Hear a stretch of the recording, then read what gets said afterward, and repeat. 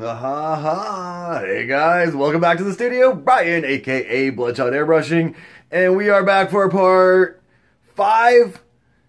I mean, this is like part 17 or something, but Piece 5. Getting the graffiti project, guys.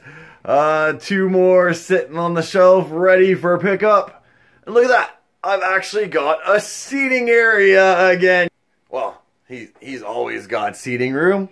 He's not picky, but don't kid yourself, there's still a lot of work. But nice to know we're soldering through, guys. But look at this monstrosity.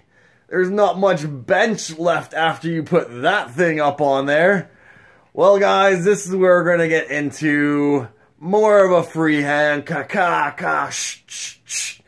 And I have a rough drawing on the bench there. I'm gonna tape it up and I'm gonna get it as big as I can, wrapping around 3 angles of this thing.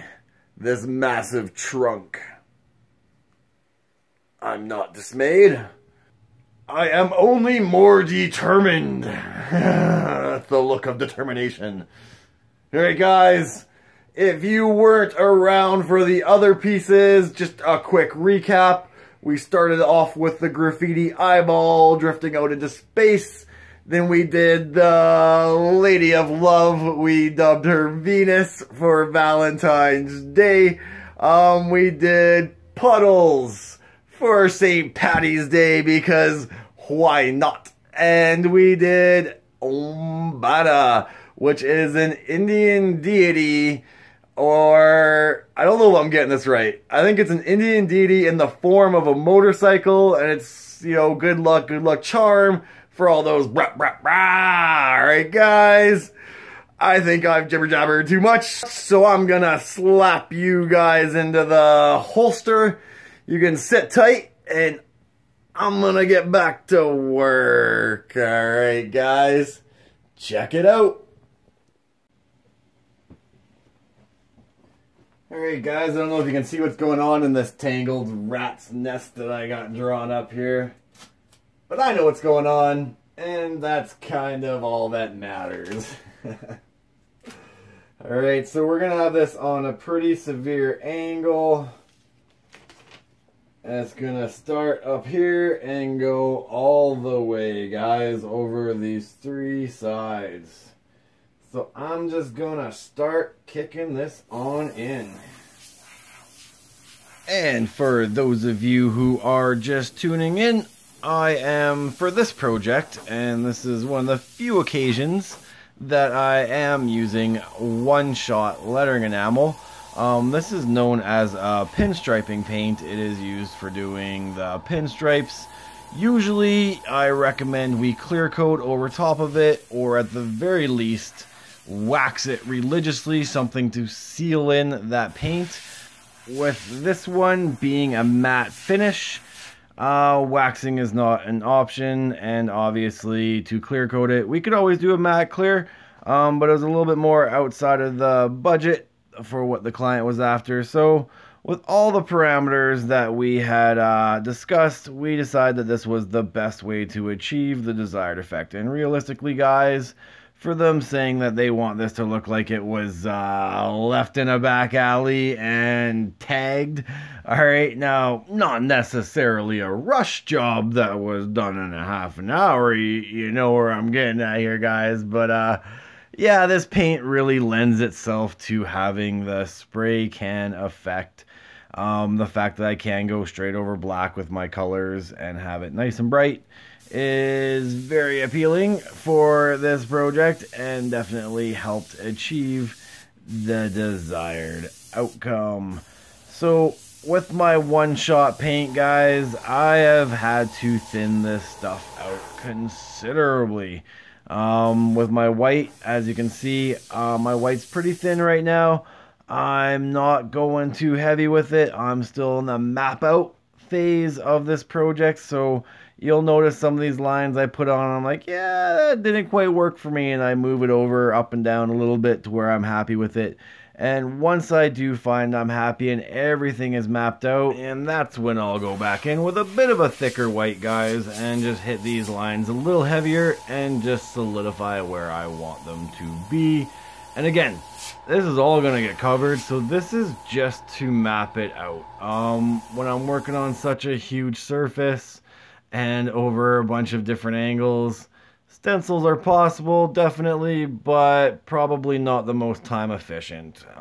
So for this one, again, having a bit of freedom, as long as I kind of represent that drawing that the customer saw and make sure that they're in the colors that the customer requested, then I know I am on par. Alright, guys, and check out how I'm bracing my hand with my other hand. You can see every now and then my knuckles get out there and I'm steadying myself, but for the majority I'm just floating.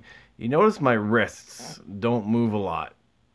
They're pretty much locked, but I am moving the position of my airbrush. So notice when I'm putting the line on, which way I'm pointing that brush. For the majority of it, I'm pointing that brush in the direction that I want that line to go.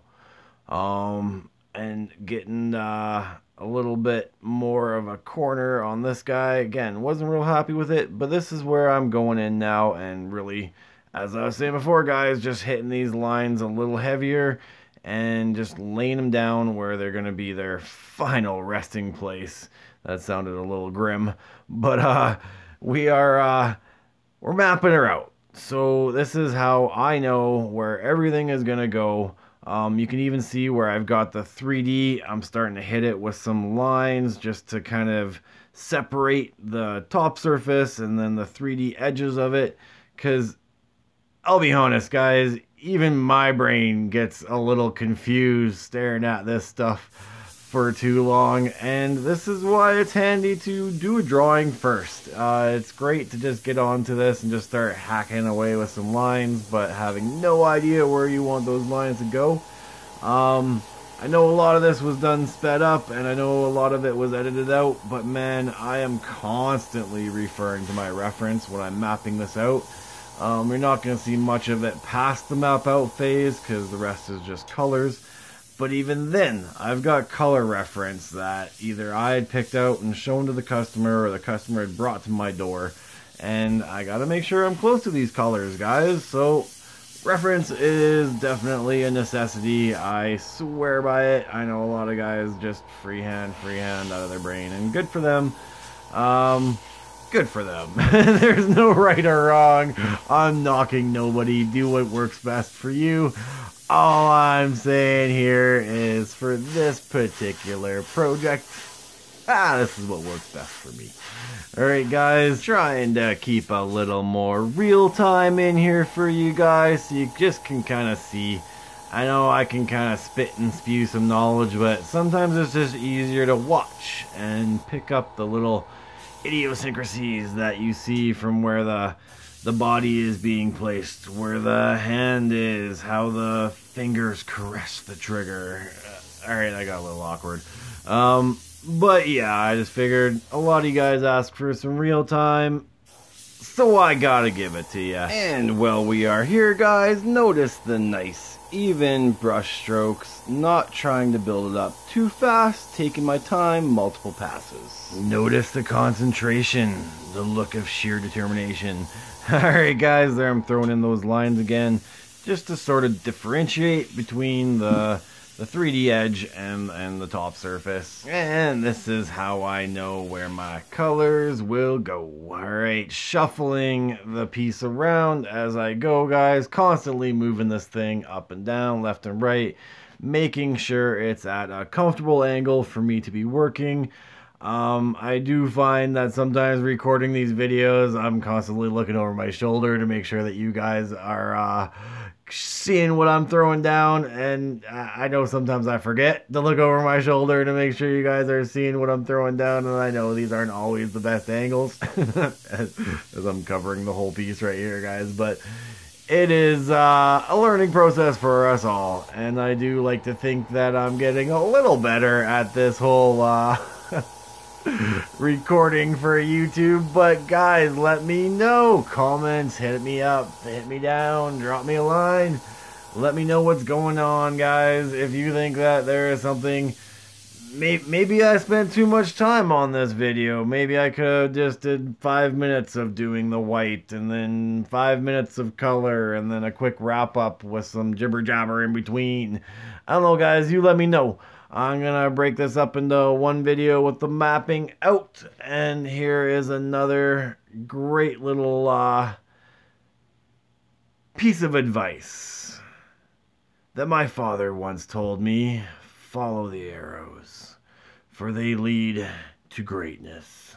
I don't know where that came from, to be quite honest. But we're getting into an area right here where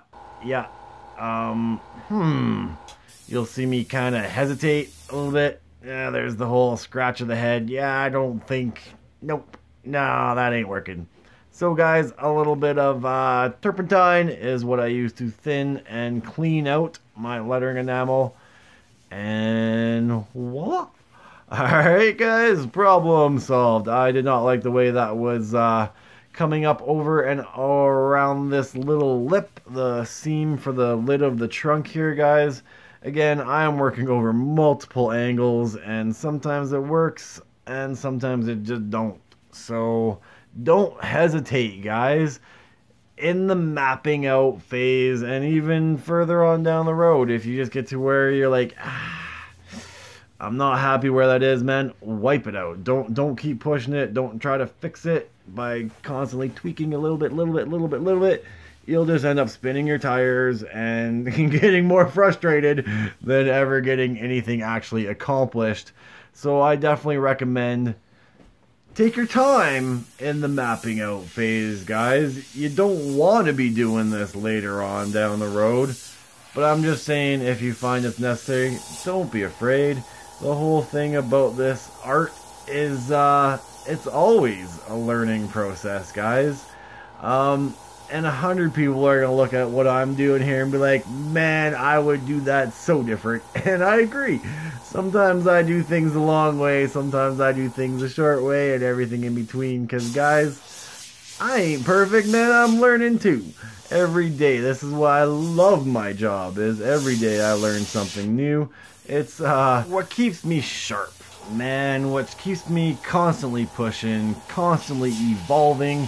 Man, I do not believe for 1 second that any one of us, I don't care how brilliant you happen to be or happen to think you may be, man, we can all learn from each other and we can all grow, man. There is no stop to this growing process, this thing called life, guys. And man, I ain't very religious, but I'll tell you, I don't believe that there is an end of the line.